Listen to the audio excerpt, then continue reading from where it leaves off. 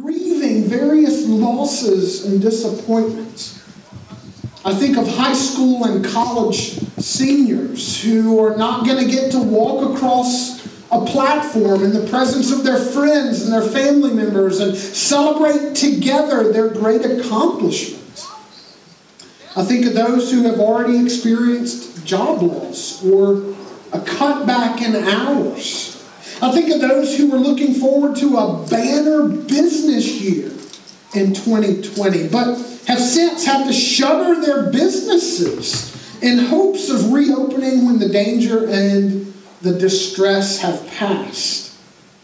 I think of those who have had to cancel long-planned and long-looked forward to trips and vacations. I think of weddings that have been postponed, baby showers that can no longer be held in person but are held over things like Zoom and Skype and other technological avenues. I think of grandparents who were unable to visit or hold that very first grandchild. You know, earlier this week, I opened and edited a document for our weekly staff meeting here at Mountain View.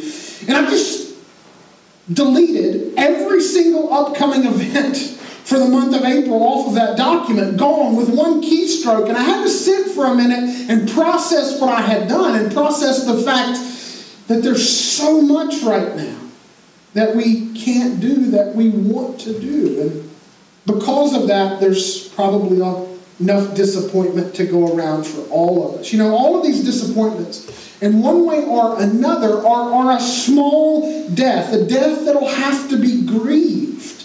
And I feel confident in saying that, look, if I didn't mention the particular disappointment that you feel in this moment, the fact is that disappointment itself probably resonates with you in some way, shape, or form, a form that you need to acknowledge and I need to acknowledge. But here's what I want us to do this morning as we dive into this text. I want us to do more than simply acknowledge disappointment. I want us to own it. I want us to enter into it and to explore what the Lord might have for us in the midst of it, and more importantly, as a result of it. So here's the first question I want us to ask and answer this morning. Why do we face disappointment? And it's really right here in the text, okay? If we go to the middle of the text and we launch in at verse 21, Jesus' two disciples who are being accompanied by him, unbeknownst to them, have now engaged in answering a question that the risen Jesus had for them about the events that had occurred over the past few days. And in verse 21, these two disciples, in answer to Jesus' question, say, "But we had hoped that this Jesus was the one to redeem Israel." If you were to boil it all down, disappointments equal unmet expectations. Notice those initial words of Jesus' disciples, "But we had hoped." Now, Jesus' own disciples had certain expectations for Jesus, certain hopes regarding what they believed Jesus as Messiah had come to be and to do. And really, their hopes were no different from the hopes of the majority of Jews alive at the time. This is what we talk about when we enter this particular day called Palm Sunday.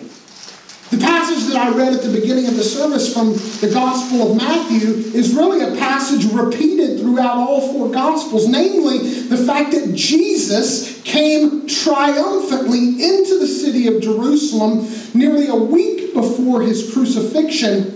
And he came into the city with praises and with shouts of Hosanna, simply meaning, "Lord, save." And so many of the Jews, including Jesus' disciples, had an idea of Messiah that really looked more like a military leader coming to address the oppression of the Romans and kick out the Romans and reestablish Israel as a sovereign nation state. But by the time the week was over, these disciples and all of Jesus' other disciples and all of those pilgrims who had shouted Hosanna Their hopes and their expectations were kind of dashed against the rocks because Jesus was not the kind of Messiah that they thought he might well be. And when these hopes were dashed, Jesus' own disciples experienced a deep sense of disappointment. You know, the same thing happens to us. Expectations in, experiences out that do not match or live up to those expectations. The result equals disappointment. Now, this feeling of being let down, it can be aimed in any number of different directions. It can be aimed at the friend you once thought trustworthy, who is now spreading rumors about you. It can be aimed at the spouse who promised that they would love you forever, but recently left you for another person. It can be aimed at the supervisor who threw you under the bus in order to save his own job. It can be aimed inward when you realize that you're not quite as far along spiritually or financially or career-wise as you thought you would be at this point in your life. Here in our text, we see the disappointment of two disciples directed at Jesus. Now, these two disciples don't yet know that the risen Christ, victorious over death and the grave, is walking with them. And so they've exposed their own disappointment in Jesus to Jesus himself. And he's going to deal with that shortly. But here's what you and I need to see. When it comes to the Lord, just like these two disciples, we often struggle with the same thing: disappointment over unmet expectations. We expect God to come through for us in a way and at a certain time, and when he doesn't, our hopes are dashed against the rock of those expectations. Or maybe it happens to us the other way around. We expect that God will protect us from some calamity or pain, and when he doesn't, our hopes are again dashed against the rocks of our expectations. And you know what? Here's the thing. I want you to be honest with me for just a minute. It hurts deeply when you feel like the one person who's holding it all together suddenly lets it all fall apart. But I want you to know this. You and I are often disappointed by God because we've put expectations on God that don't align with God's purposes. Expectations that began not in his heart, but in our big dreams for him. Jesus' disciples had big plans for Jesus. Plans that came crashing down as the nails were driven into their master's hands. Plans that never once accounted for a cross. And the same goes for us. We think God should be doing things one way, and when he doesn't, we feel let down. We think God should follow our plans rather than the other way around. The disciples of Jesus did not understand, and sometimes we don't, that death for Jesus wasn't a defeat, but a victory.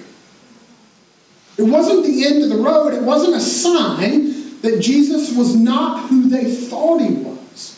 In fact, it was the exact opposite. It was a victory. The defeat of death, the beginning of new life, and the very sign that he was exactly who he said he was, and had come to do exactly what God had sent him to do.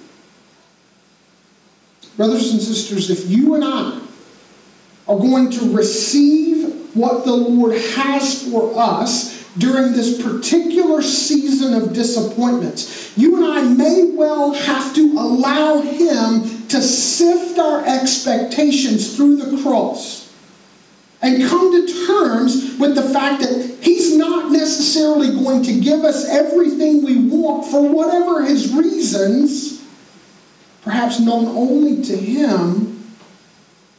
But even if he won't give us everything he wants, we can always count on him to give us everything we want, need.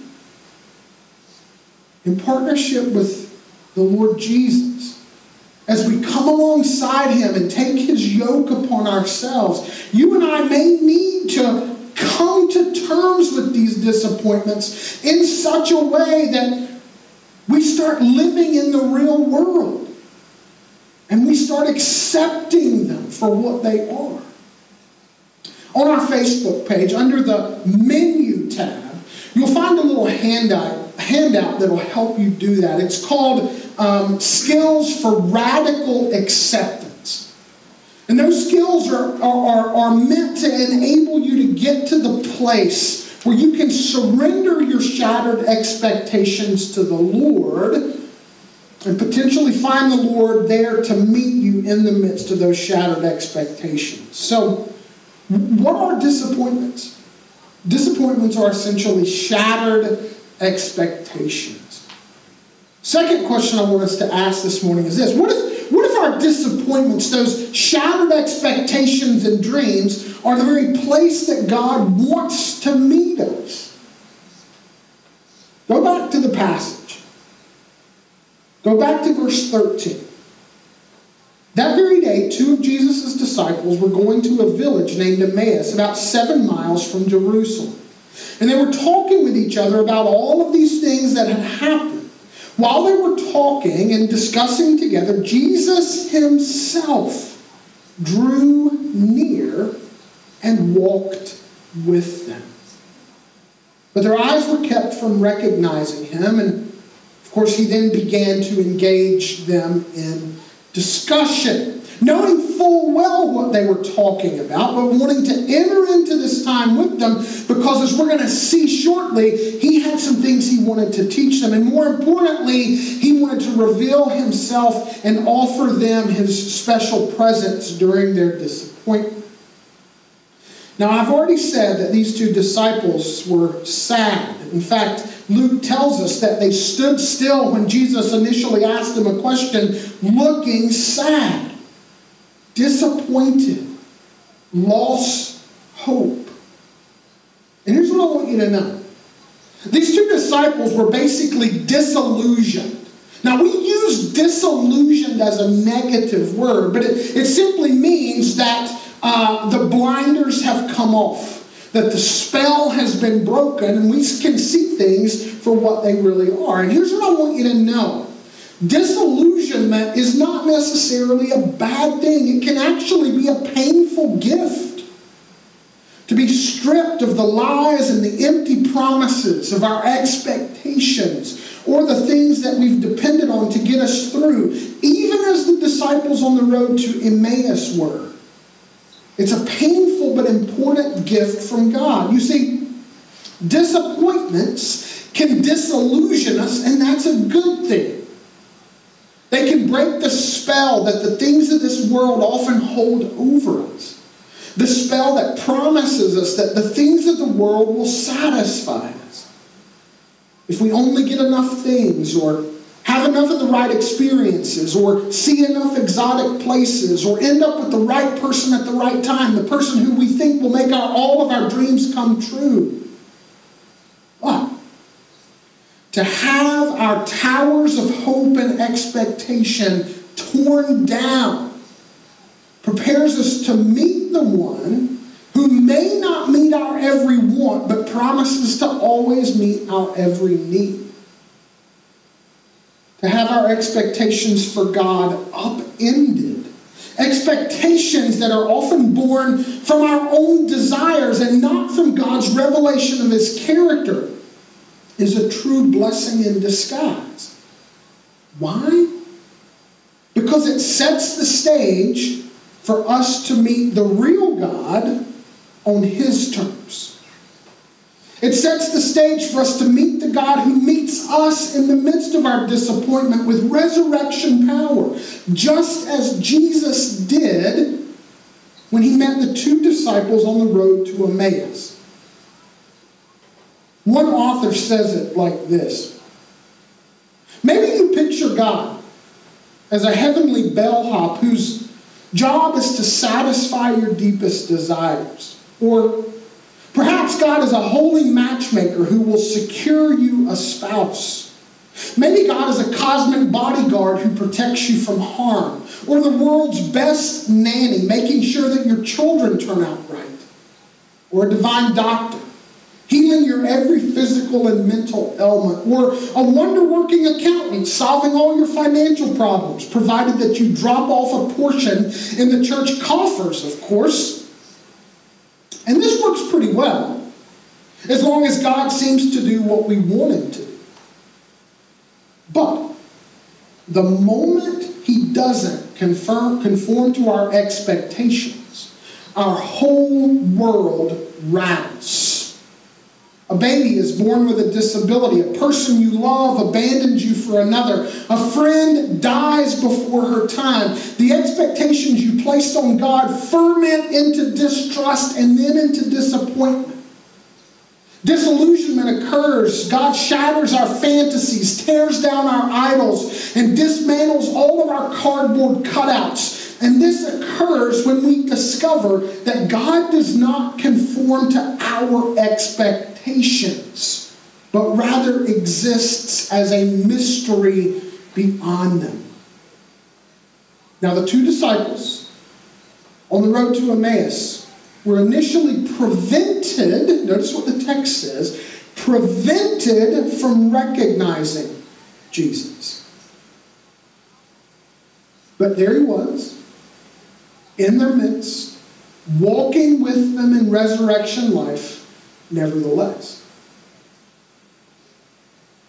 I wonder if your disappointments have led you to believe that the Lord has left you to fend for yourself. I wonder if recent letdowns have tempted you to think that God is against you and not for you. That he's abandoned you to the ash heap of your disappointments. Maybe the opposite is true. What if God has allowed you to endure your current disappointments, the setbacks and the letdowns in your life, in order to meet you in the midst of them and show you why and how a relationship with him is so much richer and better and more satisfying than the fulfillment of your hopes, whatever those hopes might have been, whatever they are, and whatever they may be tomorrow.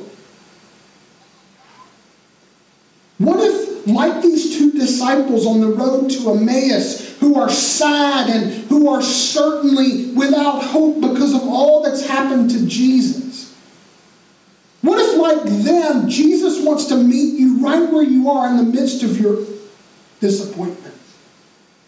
What if you just right now don't have eyes to see him? Are you prepared to pray today? Lord, I know you promised never to leave or forsake me. And that includes right now in the midst of my disappointment. But I can't see you. Help me to lay aside my expectations and to take your yoke upon me that I might learn from you what you would have me to learn from you during this difficult season. Not necessarily what I want to learn, but what you want me to learn. What if God wants to meet you smack dab in the middle of your disappointments right now? But more than that, what if God intends to use your disappointments to show you more of his goodness and his power?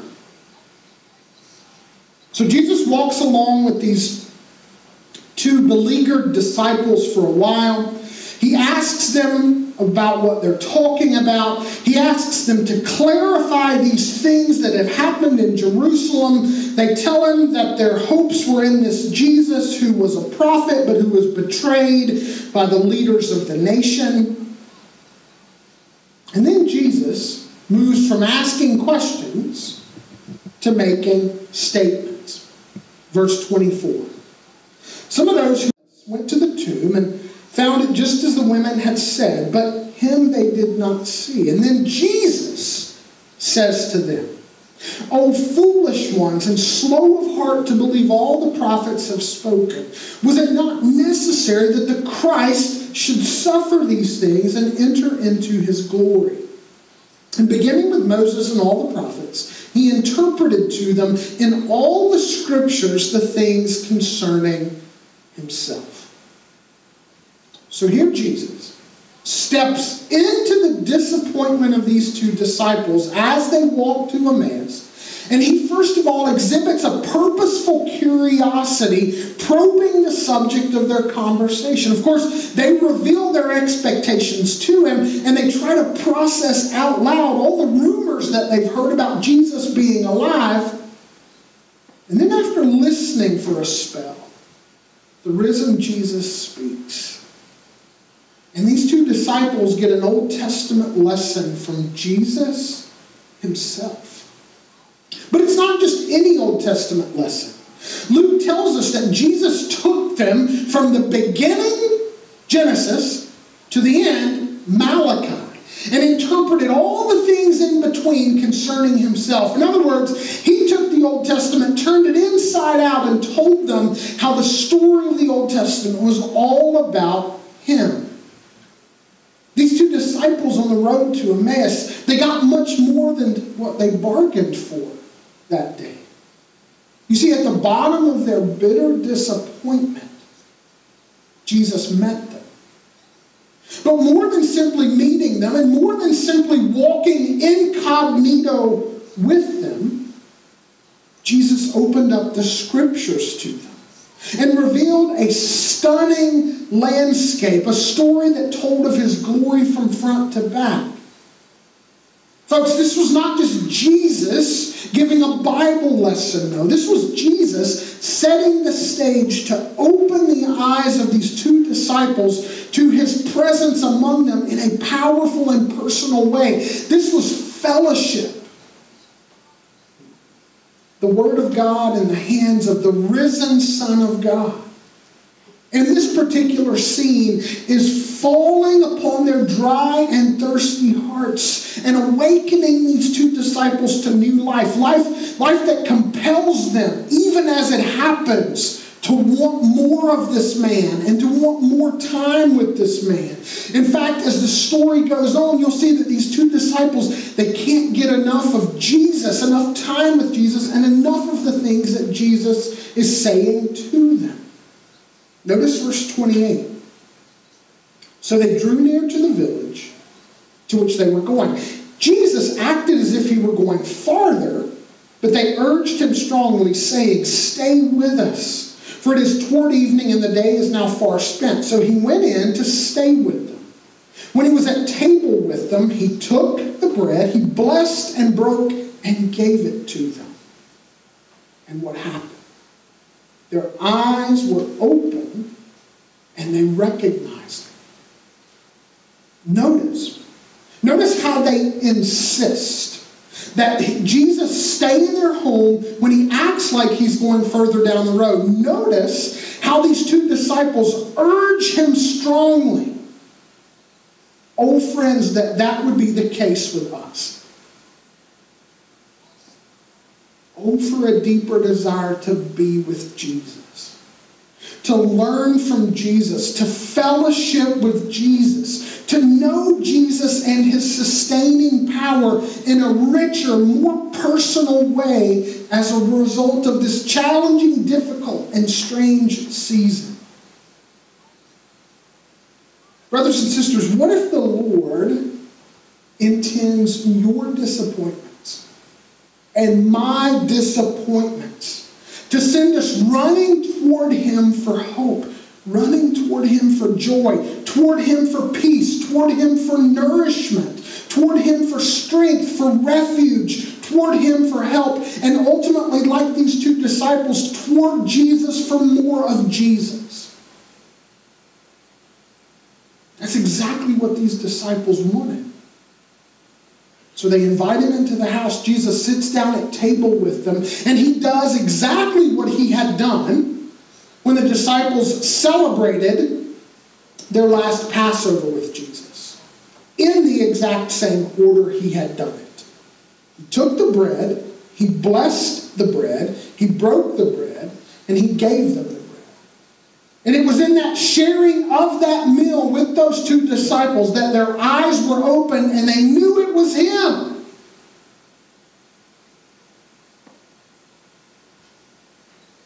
Friend, don't neglect friendship and fellowship with Jesus during this season. Your disappointments, your dashed expectations may be the very place, the very crossroads at which you meet Jesus afresh and through which you find your fellowship with him deepening. That's exactly what happened to these two disciples. It's important that you and I not allow the letdowns we're experiencing to drive us away from Christ. Instead, we should allow them to lead us to him, to the living water that satisfies, to the food that nourishes. It's important that you and I come to the Word expecting in our disappointments to meet Jesus there. Perhaps expecting the Holy Spirit to show us some things about our Savior during this season that we've never seen before. Brother and sister, I want to encourage you. Allow Christ to feed your empty soul. And trust that the food he has is more filling than anything you were hoping for before this crazy season has descended upon us. And who knows? Who knows how God may reveal more of his goodness and his power to you during this season. You know, at the lowest point in his life, and in the darkest part of the darkest valley, Job met God personally and powerfully in a way that changed his life forever. You know, Job may never have gotten answers to his why questions. And you and I may never get answers to our why questions regarding this particular season either. But at the end of it all, Job did get more of God. Notice what Job says in chapter 42, verses 5 and 6. I had heard of you by the hearing of the ear, but now my eye sees you. Therefore I despise myself and repent in dust and ashes. You know what? Maybe during this crazy, strange season and these difficult days of disappointment, God wants to bring you to a place, perhaps similar to the place that he brought Job, where you and I are humbled such that we can receive now more of God and more appreciation for who God is for us, and a deeper intimacy with God. Perhaps there are things God wants to teach us that will enable us to say, look, God, I've heard things about you, but man, as a result of this time in my life, I've seen you work. I've seen you work. Final question this morning. What if God intends to encourage us in our letdowns, so that we can encourage others walking through their own disappointments? Notice how this passage ends. Verse 32. The two disciples said to each other, did not our hearts burn within us while he talked to us on the road, while he opened to us the Scriptures? And they rose that same hour. Notice they didn't delay, and they returned to Jerusalem. And they found the 11 and those who were with them gathered together, saying, the Lord has risen indeed and has appeared to Simon. Then they told what had happened on the road and how he was known to them in the breaking of the bread. Now, you have to notice what the two disciples did once they realized that it was Jesus who had been with them. Once they realized themselves that he was indeed alive. Luke says that they wasted no time. That they left where they were. They went right back to Jerusalem to confirm the news of Jesus' resurrection among the other disciples.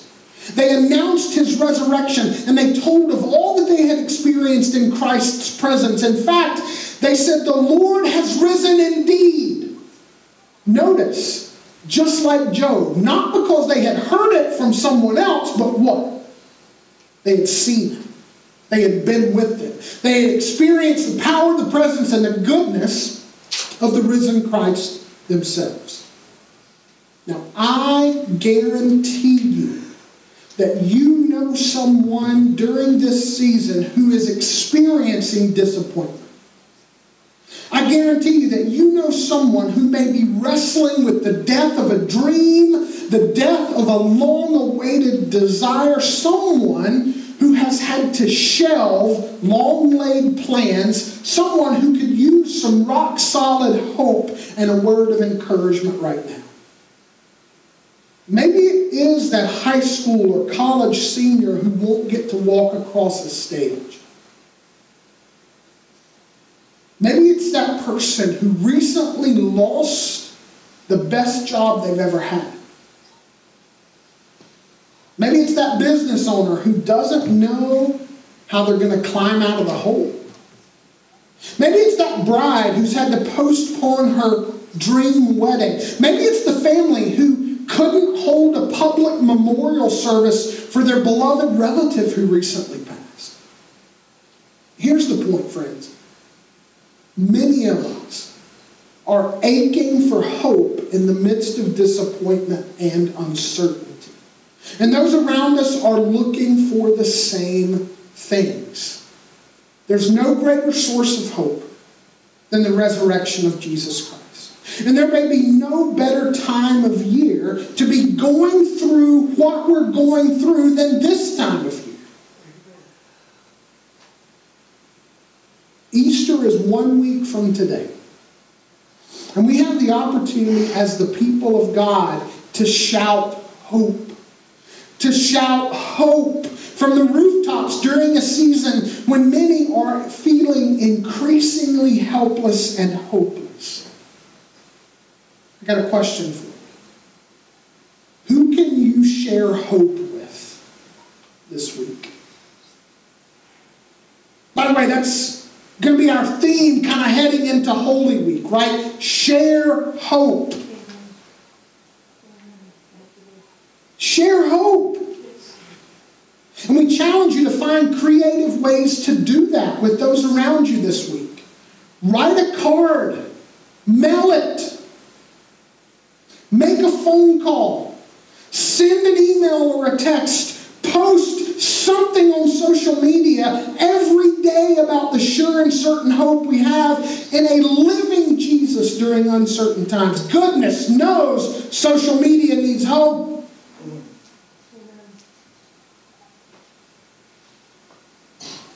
And if you're watching us this morning and you've lost hope during a season of uncertainty and disappointment, I want to invite you to think of these days as an invitation from God to find rest for your soul in Christ.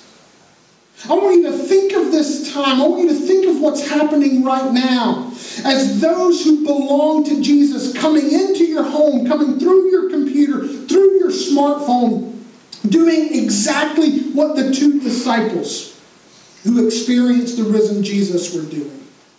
I'm here to tell you, He's alive.